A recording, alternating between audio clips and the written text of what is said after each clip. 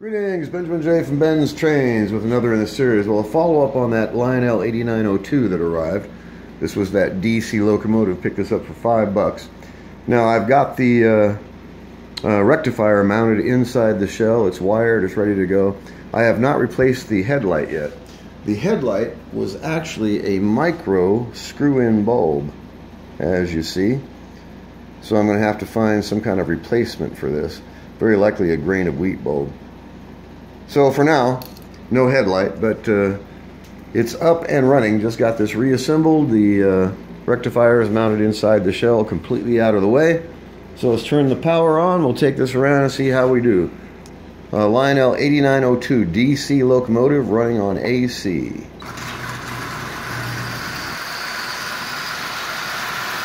As you see,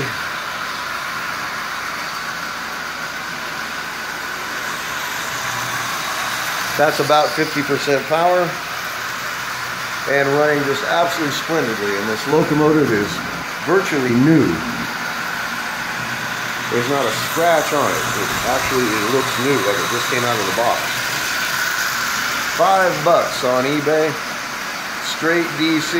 Like I always stress, don't overlook the junk and don't overlook the DC locomotives.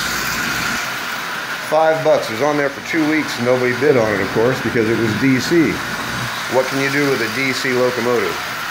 But that $3 rectifier, this will now run on any standard AC layout. And as you see, it is running really, really well. That's 50% power pulling 10 cars, marked cars, with a lighted caboose. So it runs nice, it looks nice, and it was absolutely dirt cheap. $5, and I was the only bidder. So a grand total of about 15 minutes to install that rectifier. Reassemble the locomotive. I got to pull it back apart when I put that light bulb in it. But good enough for now. It's up and running really, really well on standard AC track power. Really difficult to beat that. So a Lionel 8902, and as you can see, it looks virtually new. There's not a scratch, there's no play wear, there's no damage to it of any kind. Has a traction tire on the rear wheel, and up and running on standard AC power. And the nice thing about this, of course, is these can motors, you can run them really, really slow at a good constant speed, as you see. Let's take it back up to 50%. So up and running.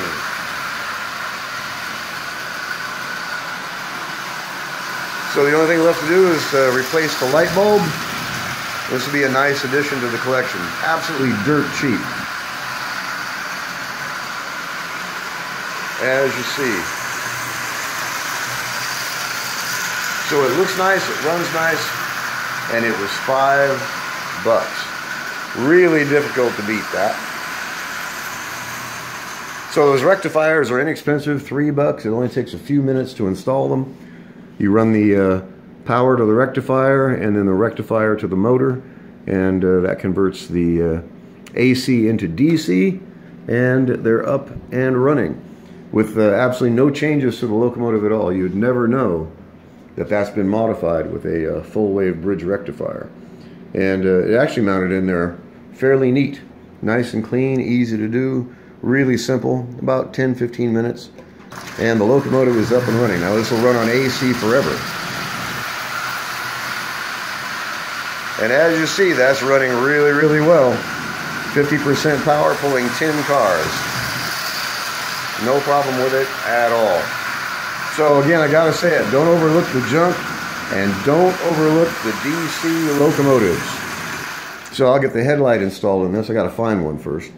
And I can't put a standard full-size bulb in there. It'll very likely melt the plastic. It is right next to that lens. So I'll have to use a small grain of wheat bulb, but easy enough to do. And I'll get that mounted, and this will be complete. So a Lionel 8902, like new, looks like it just came out of the box. Has a front truck traction tire in just absolutely superb condition. Added that rectifier, and it's up and running. Really difficult to beat that. $5. Of course, I was the only bidder because no one else wanted it. But it's a really simple, quick job to install a rectifier in these DC locomotives. And you can get some very small rectifiers. If you're working in a cramped space, you don't have to go with the rectifiers that I'm using. I'm just using them because they're cheap. $3, really difficult to beat that. Anyway, 4 wires.